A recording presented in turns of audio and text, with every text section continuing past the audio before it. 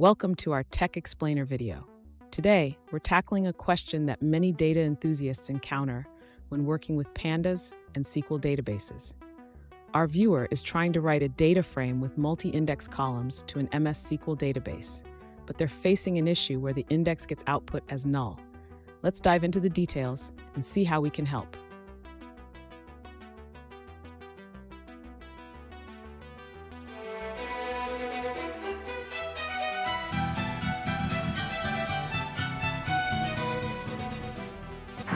Alright guys, welcome back to another tech video. Today we're going to be going through your question, answering it, and hopefully finding that solution for you. Now, don't forget to stay just a little bit crazy like me, and hopefully you'll get to that resolution. Anyway, on to the video. Cheers! To address the issue of writing a data frame with multi-index columns to an MS SQL database, we first need to understand how Pandas handles multi-index.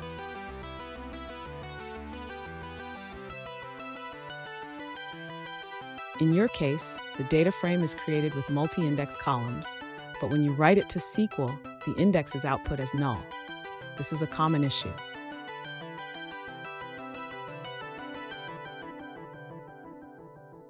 To properly write the data frame to SQL, you can reset the index before using the toSQL method. This will ensure that the index is included in the output.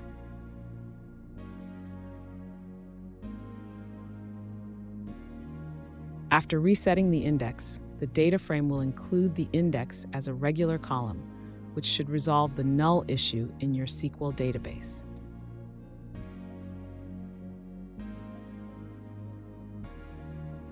Finally, always check the SQL table structure after writing to ensure that the data is stored correctly. This will help you confirm that the solution worked.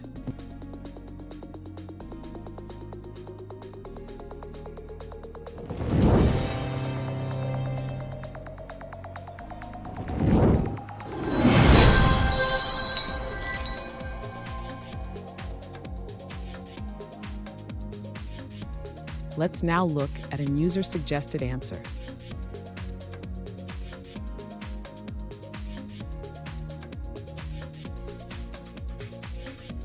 To handle multi-index columns in a Pandas data frame, you can concatenate the first levels of your data frame. This allows you to prepare the data for SQL insertion.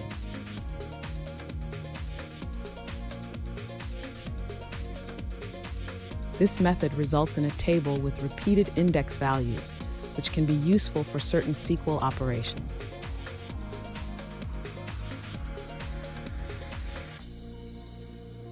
For a more structured SQL table, you can use the merge function and add suffixes to each column. This keeps the data organized and clear.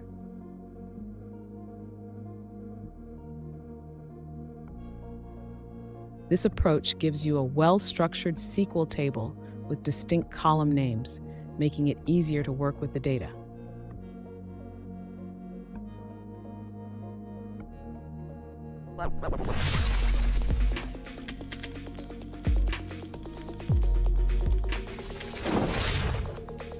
Let's now look at another user-suggested answer.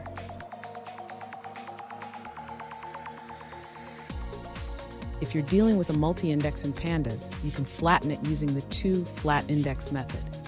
First, set your data frame's columns like this: df.columns equals df.columns.toFlatIndex. Then, you can save your data frame to SQL with DepSQL, and the index will be written correctly.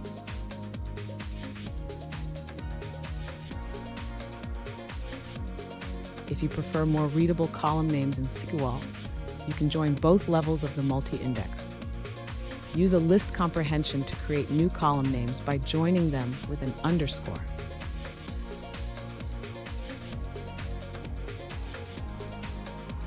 After modifying, your columns might look like this: foo A, foo B, foo C, bar A, bar B, bar C. This makes your SQL output clearer.